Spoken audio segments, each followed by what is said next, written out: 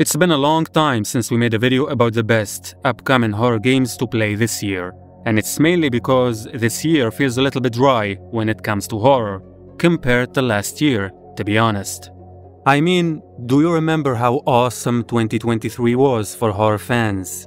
We had Dead Space, Resident Evil 4, Alan Wake 2, Outlast Trials, Amnesia the Bunker, Dredge, Bramble, System Shock, and much, much more. On the other hand, 2024 has had some good games, but they're mostly few and far in between, and nothing is so special. However, if you are familiar with horror game releases, you probably know that the last quarter of the year tends to be the busiest, because developers believe it's the best season to go through some creepy experiences.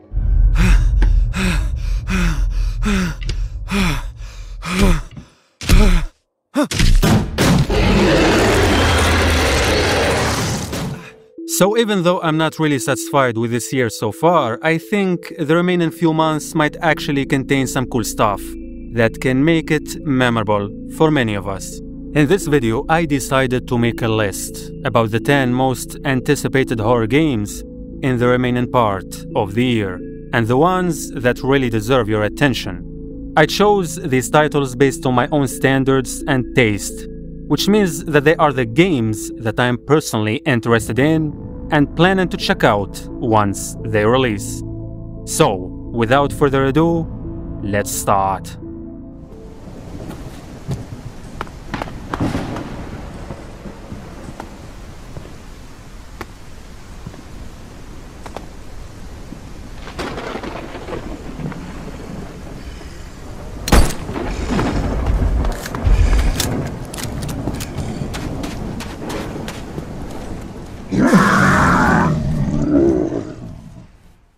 This game has been surfacing on our videos for a while now, and it's mainly because it looks so freaking interesting. It's a psychological and survival horror game that delves into the deep side of the human mind, and we can see this in the surreal and dreamlike world that it takes place in. Your job here is to take on the role of an investigator who wakes up in a strange, secluded hospital that looks very nightmarish. Before this, there have been rumors about the disappearance and the mysterious death of residents in an apartment complex called Clover Hill, and this is basically why the detective started his investigation. However, it turns out that the case is more complicated than he thought, and much more disturbing too. The experience involves a lot of bizarre memories and hallucinations, making it hard for you to know what's reality and what's not. On top of that, there's plenty of survival elements here where you must shoot, fight, hide, and use stealth to avoid or confront the enemies in your way.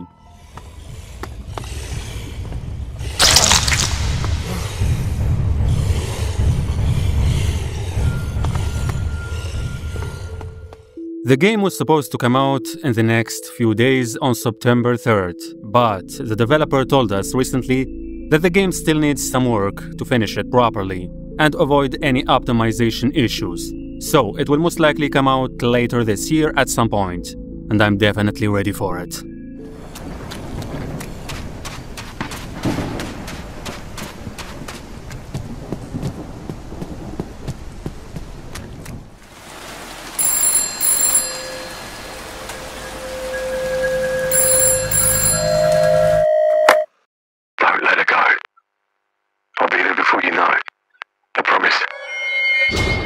I need to tell you something.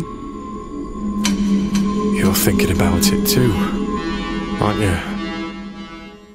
Hollow Body is a game for a specific group of people because only players who appreciate classic horror can understand how cool this looks.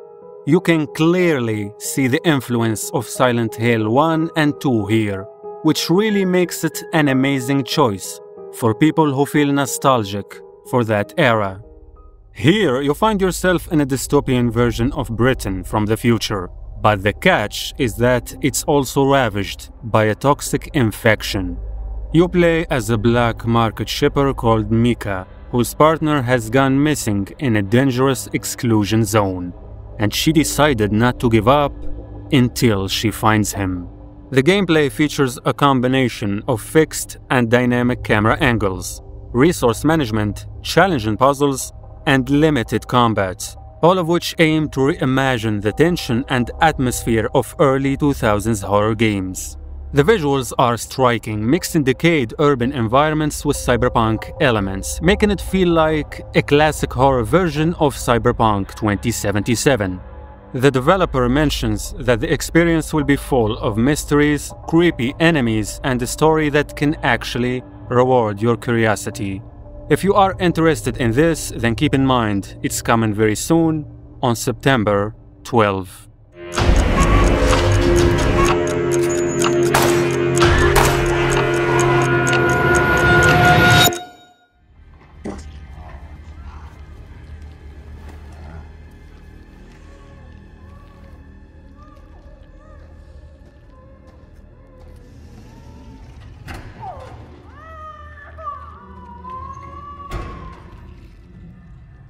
Now, this is a game that I didn't even know existed until a few days ago, but I immediately added it to my wishlist because it seems enticing for multiple reasons.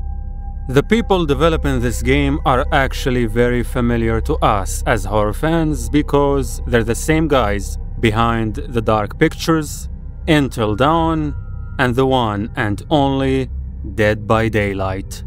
In fact, this game is actually related to the Dead by Daylight universe, but offers a unique narrative experience separate from the online format.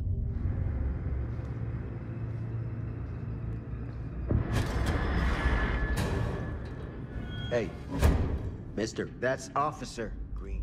The story centers around a group of teenagers in the small town of Cedar Hills, where they decide to make a movie about Frank Stone, a notorious serial killer from their town's past. However, as they delve deeper into Stone's dark legacy, they find themselves stuck in a much more dangerous situation than they ever anticipated. The game is designed with the same choice-driven gameplay that these developers are known for, where your decisions heavily influence the story's outcome. You can expect a mix of cinematic horror and intense psychological elements, with some connections to the Dead by Daylight lore and heavy true crime vibes. The game has a free demo that you can play right now, but the good part is that it's coming very soon on September 3rd, and it might be already available by the time you're watching this.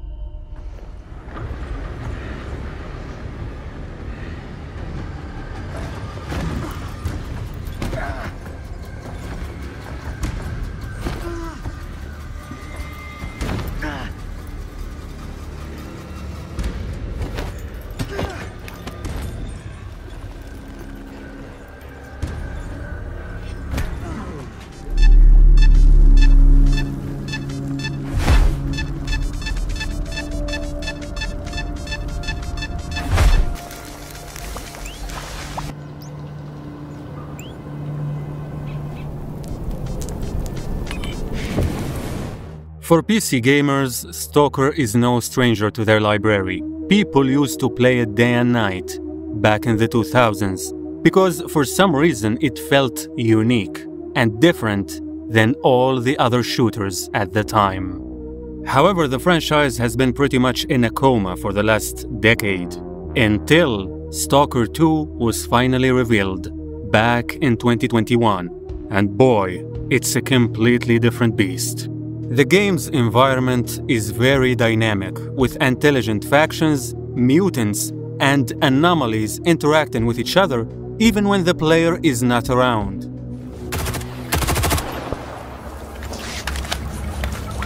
Nevertheless, don't ever forget that the experience here is all about staying in one piece. The game places a strong emphasis on survival, requiring you to manage resources like food and water. But be careful. Overloading your character with too much weight can actually hinder your movement, making you an easier target.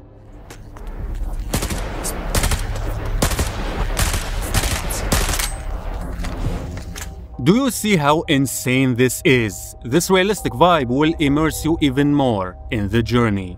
The game also includes a variety of hostile creatures, from the classic bloodsuckers to new threats like the Bion, a creature that mimics your voice and lure you into traps. Every one of these enemies is insanely intelligent, and they can understand your movement better than you think. But the best element for me remains the realistic weather cycle, where day and night have a big role in your experience, and you need to change your strategy based on the timeline. To be honest, this is one of my top 3 most anticipated games for this year, and I can't wait to get my hands on it on November 20th.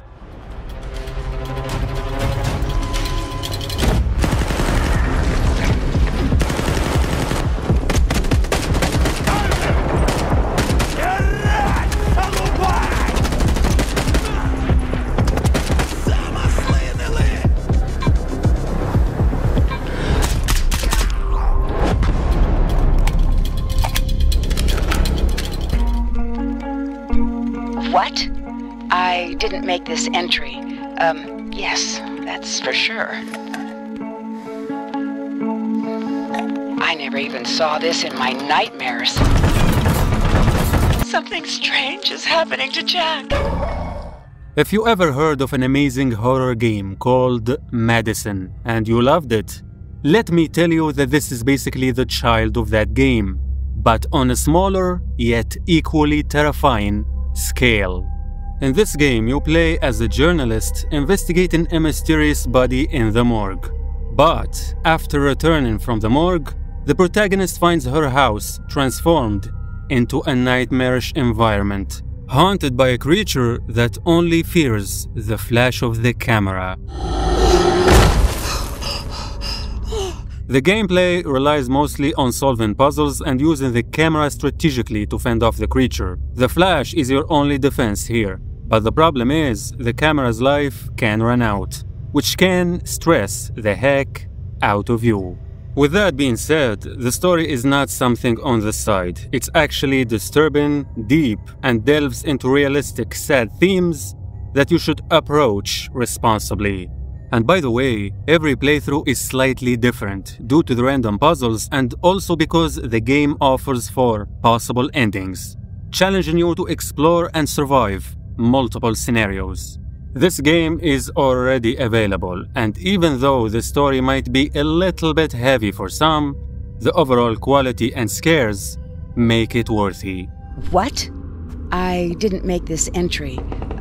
Yes, that's for sure. I remember thinking about it, but how come my thoughts are on this tape? After that, the TV started working. He let me go and, as if nothing had happened, sat down to continue watching the movie. That's not supposed to happen.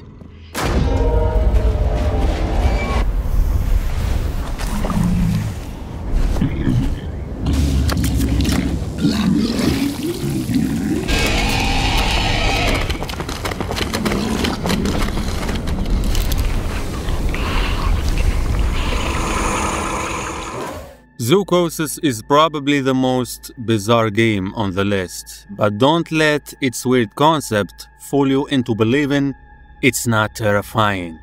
It's a bodycam horror simulation game that puts you in the role of a night shift zookeeper at a zoo where the animals have become infected by a mysterious parasite, turning them into grotesque, mutated monsters. The main focus here is survival horror with amazing bodycam vibes, but the challenging part is that you must care for the sick animals while also defending yourself from the monstrous versions.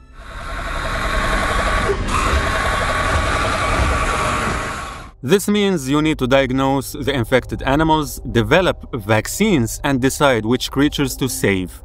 And your choices can actually affect the game's multiple endings. This makes the gameplay a little bit emotional besides being terrifying because you'll have to sacrifice some animals to save others. In my opinion, this really is a special experience of horror where a normal place like the zoo can become your worst nightmare. If you loved what you heard, then keep in mind it's coming soon on September 23rd.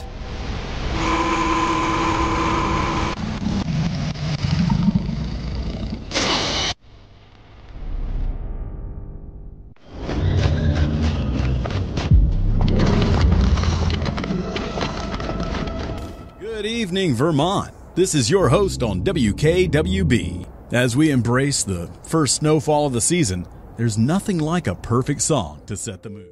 Fears to Fathom has become a prominent franchise in the indie horror field, and it's mostly because of its spooky stories rather than impressive visuals or random scares. Woodbury Getaway is the 5th episode in the series, and it follows the story of Sydney Harper, a 23-year-old woman working at a consultant firm. One day, she plans a weekend getaway with her college friends to a rental cabin in Woodbury. However, the trip takes a terrifying turn as they encounter unsettling and mysterious events during their stay, which is something familiar in every episode of this series. You can also expect stuff like microphone detection and fishing mechanics, but as I said earlier, it's all about the story here, more than anything else. The developer claims that these are real stories told by the actual survivors who went through them, and this is obviously something enticing on its own. The game is coming on September 12, and you better be ready for it. What do you love most about campus? Oh God, so many things. I guess what I love most about it, right?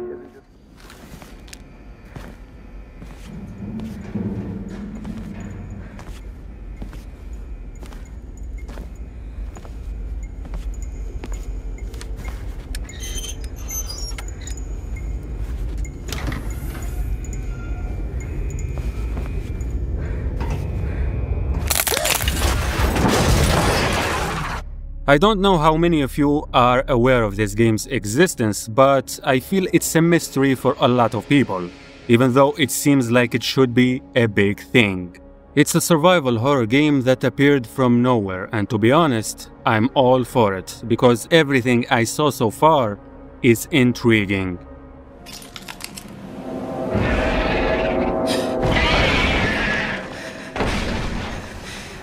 The story is set in a post-apocalyptic environment where deadly sound-sensitive creatures hunt anything that makes noise. The gameplay is mostly about heavy emphasis on stealth and careful planning, which means that if you can't be quiet as much as possible, you're doomed.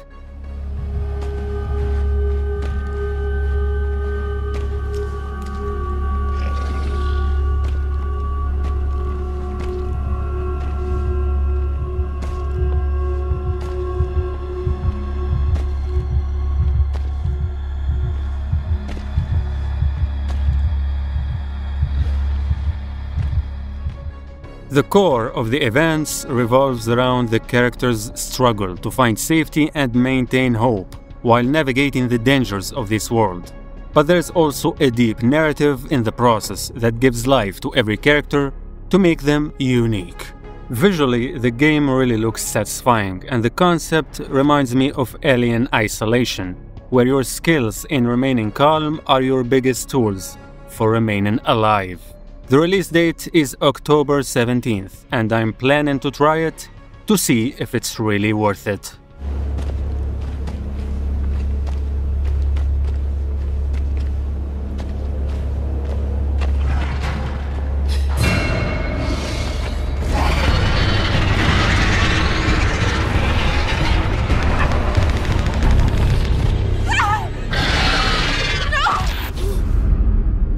Where is this?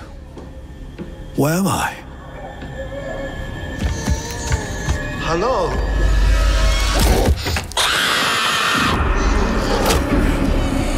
We do what this place demands. Is this hell? Hell would have meaning. This is just us and our gloom. Just like Hollow Body, Post Trauma is also a game for a very specific audience. that can really understand the beauty of these games beyond the modern view. However, the nightmarish climate of this game reminds me specifically of Silent Hill 4 more than anything else, because I feel that the main character here is lost and confused the same way Henry is in the other worlds. You play as Roman, a middle-aged man who wakes up in a bizarre, twisted world. You will go through his journey to escape this devilish environment while also uncovering the mystery behind his situation and why he's here in the first place. There's a mix of exploration, puzzle solving, and combat in the gameplay, and the fixed camera angles are designed to heighten the tension, limiting your field of view and making every corner a potential threat. Instead of eye-catching visuals or mechanics, the game relies on psychology, with disturbing environments, scary sound design, and a narrative that explores themes of trauma and reality distortion. It's been years since this game was revealed, and after many trailers, we can finally say it's coming on October 29th.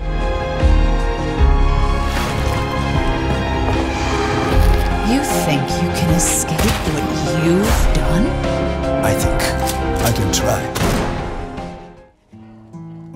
In my restless dreams, I see that town. Silent Hill. You promised you'd take me there again someday. But you never did. I don't really need to talk much about this one because it's obviously the most popular in the entire year, and basically the only horror game that can truly make 2024 special. Silent Hill 2 Remake is more than just a game that's going to be released. It actually represents hope, anticipation, and the strong desire that people have for the entire franchise to be revived. After very controversial marketing from both Konami and Bloober, the audience's mood towards the game seems to get more positive with every piece of footage they've shown recently. The visuals are magnificent, the fog is amazing, and the combat is actually decent enough, even though it might seem junky for people used to action horror games like Resident Evil. The audio has also been remastered with new voice acting and music composed by the one and only Akira Yamaoka, the original composer.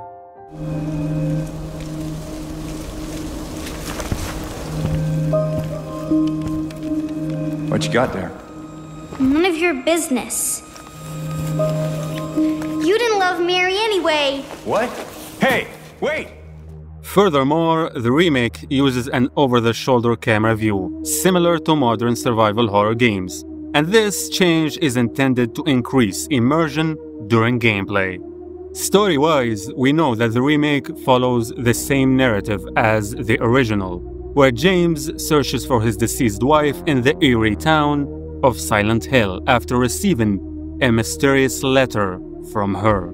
However, we might see some changes here and there in the events to make the game interesting, even for people who played the original. We already saw this in the gameplay they revealed, when they changed the radio's location in the first scene of the enemy.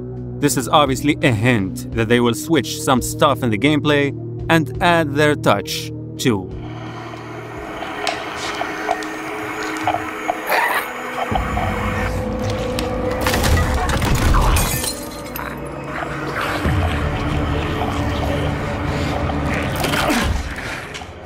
Another proof for this is that the developers said it will take you 16 to 18 hours to finish the game, and all the way to 20 hours if you want to go through everything deeply.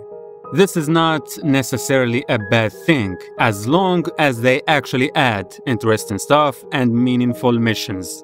But if they just add more walking and looking around for the sake of making it longer, then it will seriously be a problem for some people.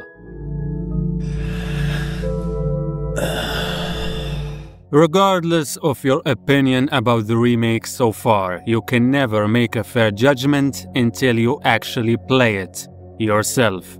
I'm personally cautious and optimistic at the same time. I have hopes it will be good, but there's also a chance it might not meet expectations. And for the people who still focus on Angela's design, I can almost assure you that the final design will not look like this. The face you see here is most likely an early build, and Bloober was forced to use it in some sections of the trailers because Konami was rushing them. We can see this even in the quality of the face's visuals, compared to other characters like James, for example. The design in the full game will definitely look closer to this shot right here, which is really a good design if we are being fair. I don't want to use the word beautiful because it's not suitable when we think about Angela's tragic story. However, we can say that this is a very normal and realistic face of a 19-year-old girl like Angela. Anyway, October 8 is just a few weeks away, and all of our questions will be answered then.